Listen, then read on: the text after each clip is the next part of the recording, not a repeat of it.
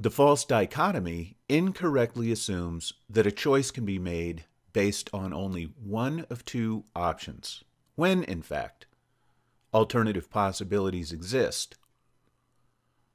Dichotomous thinking can keep one from understanding the full range of an issue.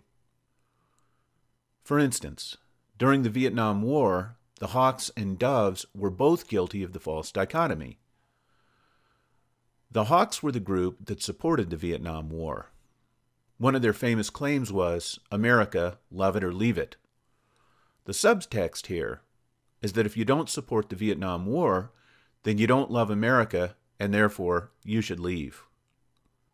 It's hard to imagine a more un-American imperative given that the First Amendment defends freedom of speech, freedom of the press, freedom of assembly, and freedom to petition government.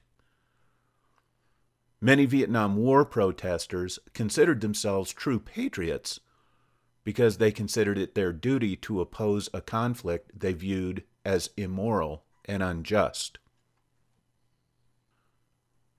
On the other hand, the Doves who opposed the Vietnam War were also guilty of the false dichotomy.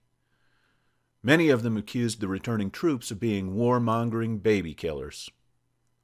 In fact, 40% of the people who fought in Vietnam were drafted. Of the other 60%, many served because they considered the war necessary and just. Another cross-section of troops who fought in Vietnam thought it was their duty as American citizens because they considered it a privilege to live in a democracy. How many warmongering baby killer psychopaths does this leave?